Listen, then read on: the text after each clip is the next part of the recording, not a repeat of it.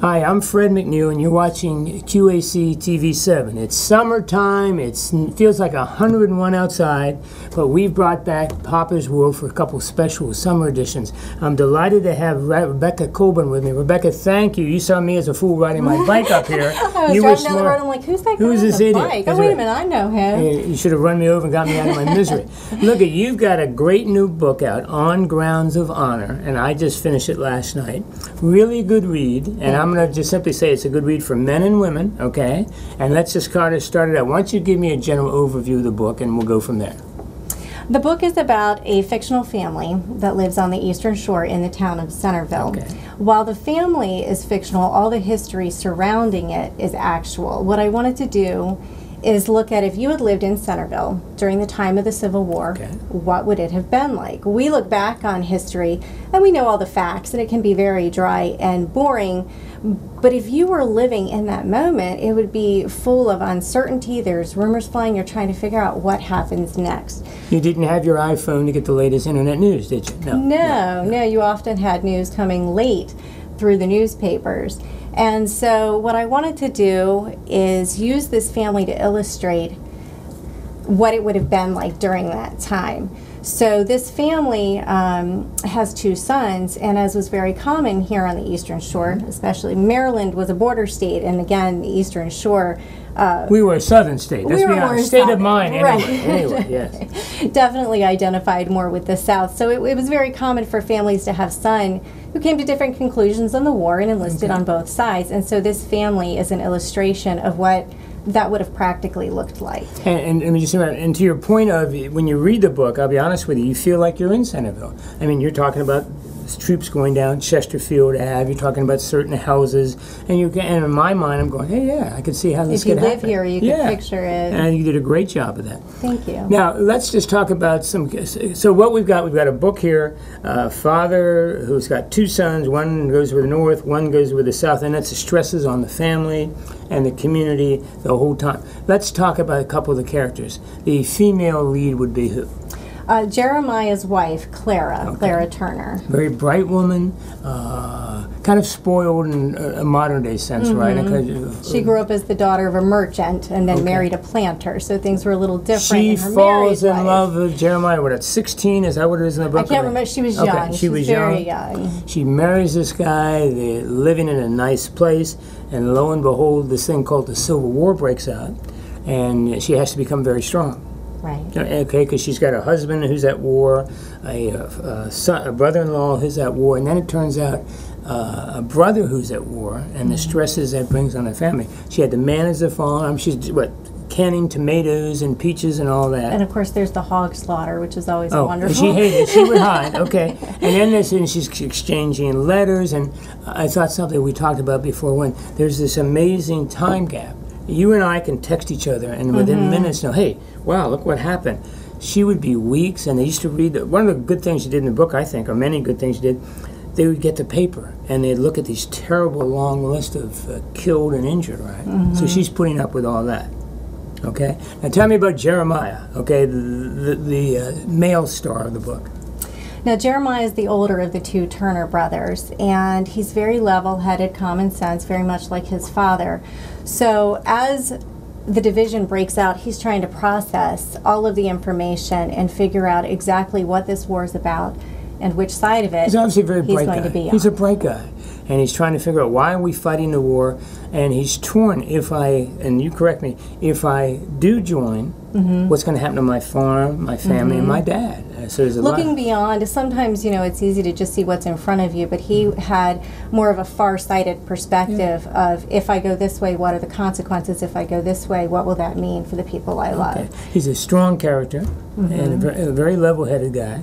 And we're not going to give away what happens to him, but he has an interesting life. Then there's a hot-headed brother. Want to talk about him a bit? Yes, Charlie is the younger of the two Turner brothers, and he decides that he wants to cross the Potomac and join the rebel army. He believes firmly in states' rights, and he feels like this is a war against tyranny. And you know, it had back in 1812, which, you know, was their grandfather's generation. And they were all had proud that they fought. They fought the Brits. They beat the Brits. Right. Yes. So now we're free, and now all of a sudden they felt like some of their freedoms were being infringed upon. So he wanted to take up that same tradition of fighting for freedom.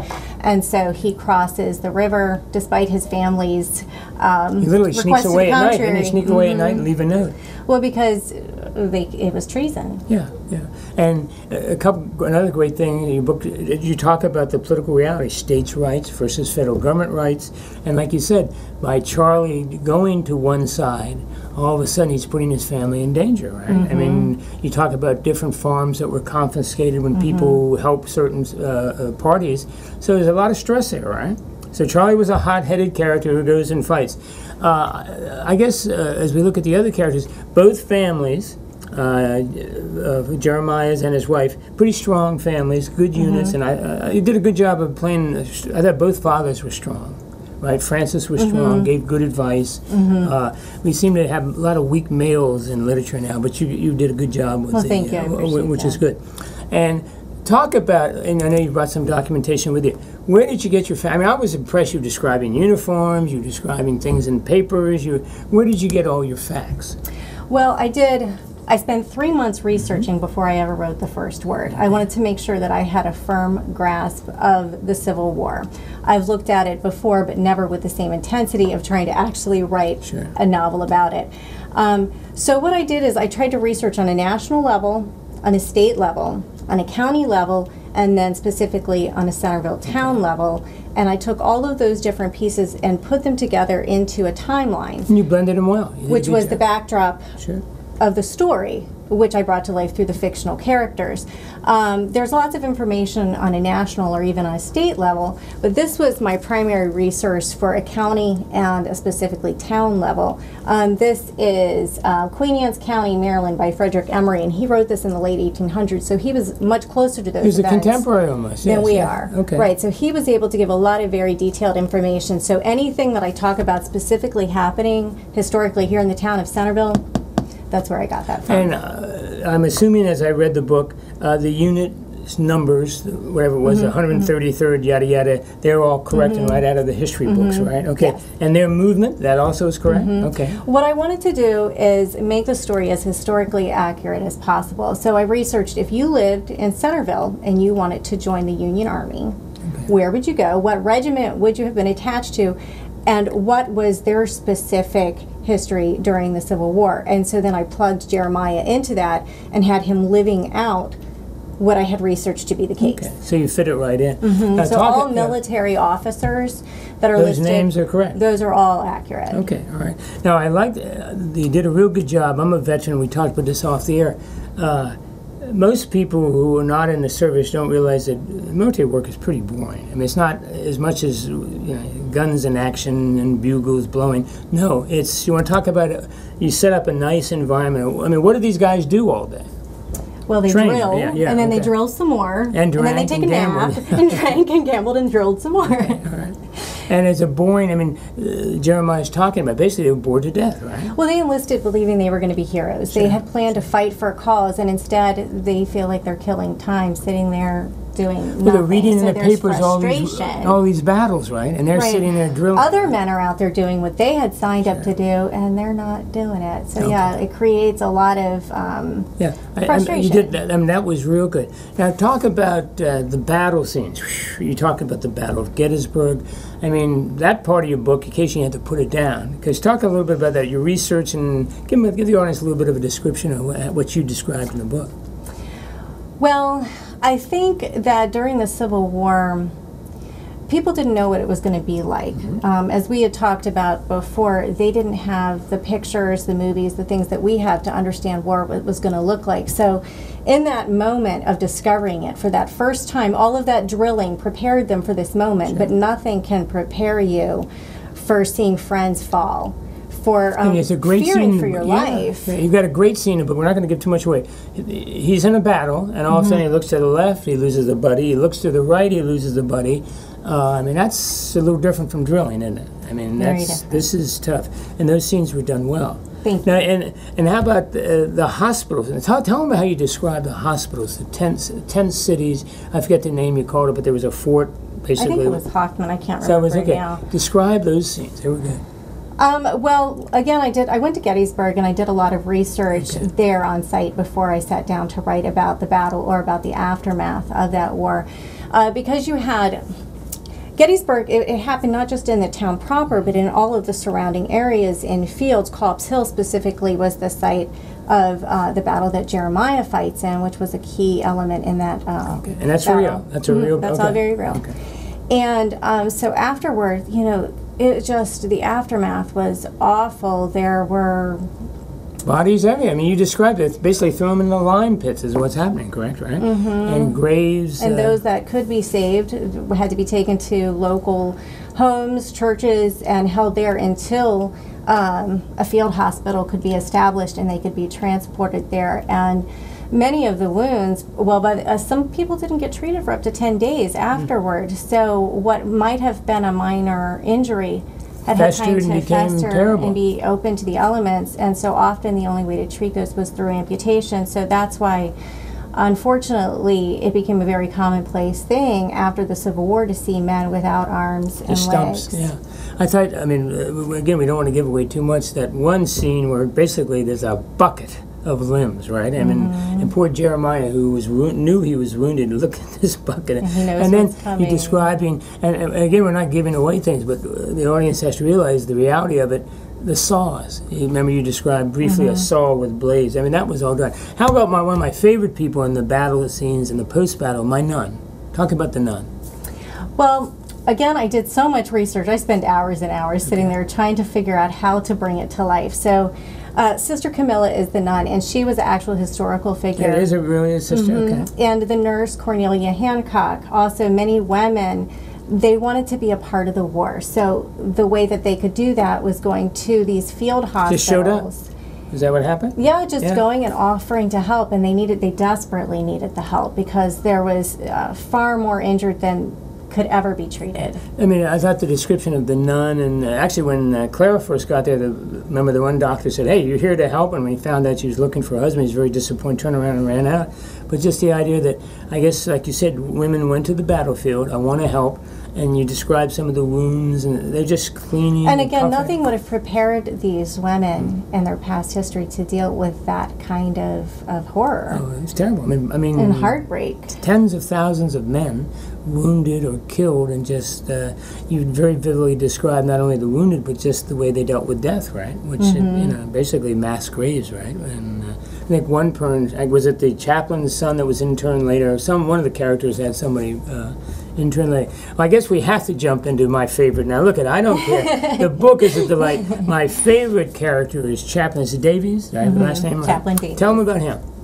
Chaplain Davies is assigned to Jeremiah's unit to help offer the men spiritual guidance. While and they're he training, kind of steps into a father figure role for these guys. A lot of them were younger men, and he kind of fills that gap in their lives. And he's gives one of the them, guys, right? But he's one of the guys. Yeah, He's very down to earth when they have all of their shenanigans. Who's right in the center of it but Chaplain Davies? I mean, he'd sit down while they were gambling and drinking and give them a little guidance, right? And they teased him a lot. I remember the one bigger guy teased him all the time, and he took. He was just a little guy, so he was an easy target. But he had his wits and his sense of humor, so he never let it upset him. And he plays a great role. And again, we don't want to give out. Well, during the training period, he plays the role of, hey, relax, we're going to get through this. And then a little bit later, as the book develops, he also helps his family, which he gets a little. And let's go into that. It gets a little bit awkward. A couple of things the book does, and you tell me whether it was me, I interpreted it incorrectly. I thought you did a good job of talking about veterans coming home and dealing with people who've been at home, running a household for a couple years, and all of a sudden this wounded vet who probably doesn't communicate real well and is an emotional mess. Talk about that a little bit. You did a good job. One of the things that I did with the story was you have the husband and the wife. From the beginning to the end, you have their story. And so while he's away, the only way they can remain in touch is through letters. And she's waiting for him to come home. And in her mind, when he comes home, it's going to be the way it was before he left. Yeah. Because, again, she has no idea what he's experiencing or how he's being changed. And after he's endured real battle, real injury, and all of the things that happen in that scene, he can't be the same. And I think that PTSD is extremely common for anyone who's returning from war. You can't help but be changed by that. Your view is different, your perspective is different, you're emotionally scarred, physically scarred, and that affects how you feel emotionally as well, and how you interact with people. I think your perspective on everything, his world is totally changed. Yeah. All the idealism that you have has been completely shattered, and I think you have to start over with a new perspective, put all the pieces together again, and kind of make a new picture with them. And so that's what Jeremiah is trying to do. And of course, she hasn't been through those experiences. And most men aren't as good at communicating as women are. And so she's trying to figure out, okay. And she really tries hard, doesn't she? She loves him and she respects him, and so she wants to respect how he feels, but at the same time she wants to help him and come alongside him. So it puts her in a bit of a quandary figuring out how to do both. Yeah, and it's good because we read in the paper tragedies that are happening all across the country with these returning veterans, and that's why this. I think I don't know whether you meant this or not, but the book has a couple of different levels. The Civil War, but you're also talking about a very contemporary issue. Right? Well, as I was researching it, I realized a lot of these things do seem very relevant to the world we're living in today. A lot of the division that you see on so many different levels, racial tensions, political tensions, just wondering what's going to happen next. There's a lot of uncertainty in our world. And there's a lot of veterans that are coming home that are trying to figure out how to heal from their PTSD and begin again. There's a good quote from an old psychologist named R.D. Lang, and it simply says, "I can experience you, but I can't experience your experiences." And that's what happens with a husband and wife, right? She's in love with him, she experiences it now with him, but like you pointed out, and a great job in the book, he was off fighting a war, seeing strange things, right? But she does a good job, and your book does a good job of how to heal the wounds, right? Now let me ask you this. Was there an intent on your part from about the middle of as I read it, and I could be wrong, I probably am wrong, from the beginning of the book, the war was kind of looked at as a necessary evil, right? And then the second part of the book, it kind of turned to, not this war, but all wars would pay this terrible price as families, societies. Was that done intentionally through your biblical quotes and the characters, or not? Well, I think war as a concept is separate from war as a reality. And that's what I wanted to illustrate. At the beginning, it was all concept, it was all rhetoric. Halfway through the book, it's real. And all of a sudden, the consequences of it. When the war started, Lincoln called for volunteers, and he believed he could crush what he felt to be a rebellion in 6 months' time. So a lot of these guys, when they enlisted, they thought, hey, honey, I'll be home in 6 months. But that was not the case. No one had any idea how long the war would last or how high the death toll would rise. And I think, again, I try to put myself in that position. If I was there and I was, reading these newspaper reports and seeing how many men are dying, I would have to ask myself, is it worth it? You're telling me that we couldn't have resolved these conflicts in a different way? And you bring that up a lot in the book, because don't you, I believe a number of times in the book you said that. You mean they can't sit down at a table and work this thing out and get these guys home? Because reading... I think all wars directly go back to pride, ego, and inflexibility. I mean, it made no sense. But it's just interesting, like you pointed about halfway in the book, you kind of did like the nation did. Lord, what have we created here? Right? Nobody knew what they were getting into. Neither the North nor the South knew what was going to happen. Now, I like this book on a couple, I think you read it again on a couple levels. The woman's viewpoint, and all of you tough veterans out there and tough guys, is that you do a good job describing the military and what it's like to be a veteran. So it's a good read. Tell me, who did you write it for? Well, I wanted to write it for both men and women. I wanted this book to bring history to life in a way that women could connect with the characters emotionally, but make sure that the backdrop of the historical and political aspects was detailed enough and accurate enough that a man could connect with it as well. And the nice thing is, as terrible as the war was, as terrible as some of the things you described, seems to me a book of hope. The one sister who has a tragedy, we won't talk too much about that, she ends up all of a sudden wearing from black mourning gowns to each chapter seemed towards the end of the book. She started to reach. So the point being, there is hope that we'll get through the war, we'll recover as individuals, as families, and as a nation. So it's a book of hope, yes? Yes, I think you always, if you give up on hope, what do you have? Yeah, okay. You know, and I think for any of us, our hope can only be for the future, for us to learn what we can to make the world a better place and to hopefully instill in the next generation the wisdom to make better decisions than we have, and hopefully we will make better decisions than those who have gone before us. Now, let's talk about, if I want, after this sterling review we're giving here, on Grounds of Honor, I already had one email on my Facebook thing. How do they get it if they want it right now? Well, there are several different ways you can get it. It's available on Amazon, both in paperback and in the ebook version. You can get it for Nook as well if you're one of those users. Also, I'm going to be doing a lot of local book signings, so you could pick up an autographed paperback And remind copy. them about your website so they can find out when those signings are going to be. How do they get, if they want to know, hey, yeah, I'd like to get an autographed copy. What, do you got something coming up soon, or how can they find it? Well, Edwards Hallmark here in Centerville is hosting a book signing event August 8th from 9 to 12. About a week away. Yeah, so I'll be there in the morning, and then if you miss that, I'll be at St. Michael's the same day from day. 2 until I get tired of Okay, that's good. Let's hope you have a long day. Don't you have a website? I do. Remind everybody what It's that is. RebekahColburn.weebly.com. And do that one more time. RebekahColburn.weebly.com. Okay, now let's take a little time out on this book. Where do we go next? Because the very last page of your book is describing what's going to happen next. What happened next? The next book is going to be from the point of view of the younger brother, Charlie, who This is a the hot-headed rebel brother. in the family. Yeah, okay. Yeah, so I'm going to pick up from this historical point on and follow through the remainder of the war from his point of view.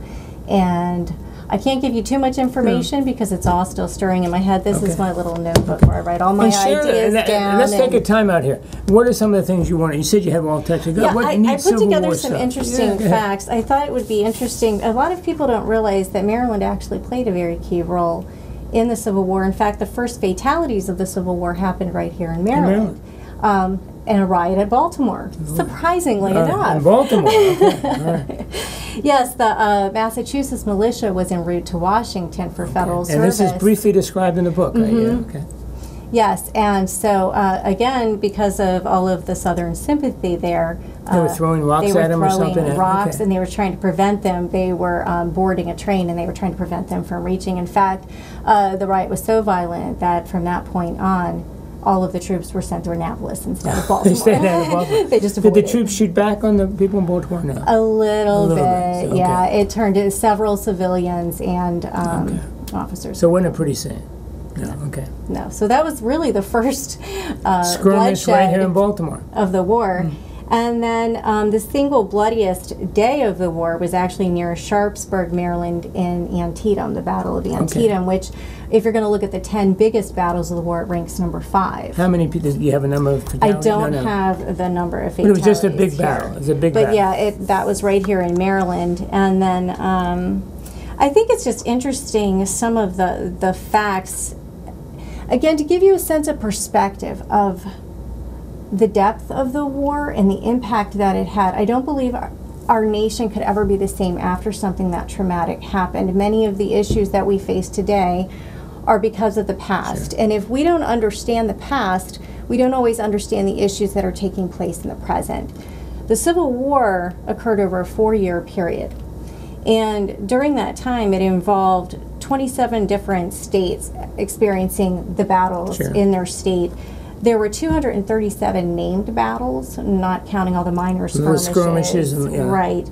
And the total death toll for both sides, the records are a little iffy. So they're saying between 625 and 850,000 men. People. And I think we think about Vietnam, 55,000. We're talking 600,000. You're talking about American citizens killing one another. It was a very devastating and dark time, I believe, in our nation's history. And so to heal from wounds like that, not that healing hasn't and can't take place, but I think when you have wounds that run that deep, it takes a very long time and a lot of intention to heal them. And I think, and again, your book, and keeping with this, Maryland was a bit of a rogue state. I mean, basically, Lincoln locked up all the legislators who would have immediately gone to the South. Maryland had every intention of joining the Confederacy, yes, but 27 legislators were taken and locked up in Fort McHenry so that they, in fact, could not vote for secession. Maybe we should do that on a regular basis. It might be like it. But, I mean, your book is constantly describing little battles with judges, and doesn't matter who they are, but people just, and especially the Eastern Shore and probably Centerville, there's almost an underground railroad of Southern sympathies going on here, right? Well, just as they had to take over Baltimore, right, to try to prevent further, the whole Eastern Shore leaned so strongly towards the South so that they sent in... They kept troops here. They kept troops here to keep everybody under control. I believe that in the first month after the war broke out, from the Eastern Shore area, there was over 500 enlistments with the South, because they all... But very quickly, they tried to secure the borders of the state so that they could prevent... So those who were left behind either had to find a way to get out or keep their sympathies quiet to prevent the consequences that would come Lincoln with that. didn't want that back door to the White House, did it, through the Eastern Shore, through Maryland. Right, Maryland played a very key part in that. For the South to reach Washington, all they had to do was take Maryland. Well, Rebecca, look, our time's about up. Look, it's a really great read. I want you to know, I really enjoyed it. Let's remind everybody, On Grounds of Honor. If we want to get it, how do we get it again? Amazon.com, or people can always order directly from me too. I'm on Facebook. And your website? My website, which is RebekahColburn.weebly.com. And you've got book signings coming up in Centerville and St. Michael, so they can get an autograph And I'll be copy. working on putting some more together soon as well. All right. And the last thing I'm going to say, you're going to promise me there's a book coming on the chaplain. I will do that. Okay, all right. I'm Fred McNeil. You've been watching Papa's World. We're with Rebekah Colburn in a great new book, On Grounds of Honor. It's about the Civil War. It's about Centerville families, and I want you to know, Friday, when did you give it to me? Sunday, Monday, and Tuesday. That's all I did is read the book. So someone helped me cut my grass. All right. Okay. Thank you for being with us. Thank you, Fred. I'm Fred McNeil. Thanks for watching QAC TV 7. My time's up. Thank you for your time. We're going to see you next time.